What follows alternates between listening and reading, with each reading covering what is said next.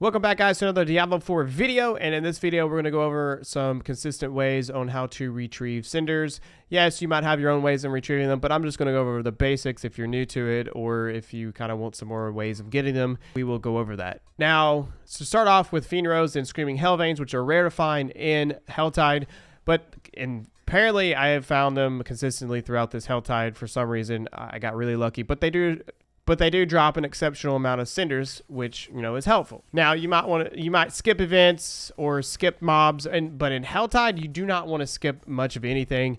You can go around and try to look for events, but if you can't find one after, like, I'd say 10 seconds or so, go and kill mobs in front of you. Just kill everything. Now, you can wait, kill mobs around an event area. Events will respawn in the same area. Amazingly, that's how it works.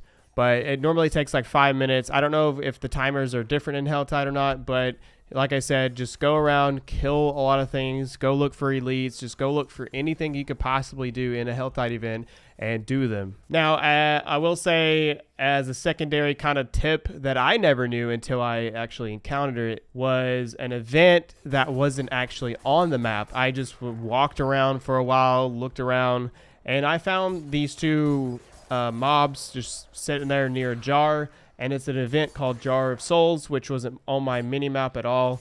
But when I killed those two mobs, they pretty much spawned an event, and was a pretty good event. So now the reason why I want you to do events is there are a lot of mobs that spawn, and a lot of mobs that spawn, which means more cinders. Now, in a Helltide event, if you do come across the Helltide Assassin, you can go and kill it if you want, if you're a high enough level or you have a good gear. But I'd kind of, if you're looking for cinders in general, I'd just kind of like skip it and go for cinders as much as possible. As I mentioned, the most important thing about the Helltide event is literally killing everything. So events and mobs are your most important two things you can kill and do while in the Helltide event to accumulate cinders. It might seem like a slow process at first, but eventually you will get enough cinders to open a chest. Whether 75 cinders or 125 cinders may seem like a lot, but it does come by fast when you're doing a lot of events consistently and consecutively.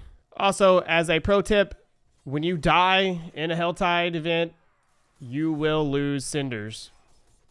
So make sure you stay alive and have a decent amount of survivability. But guys, I do hope you enjoyed this video and some tips on how to get cinders, at least kind of quick but consistently at the same time, and I'll see you in the next one. Peace.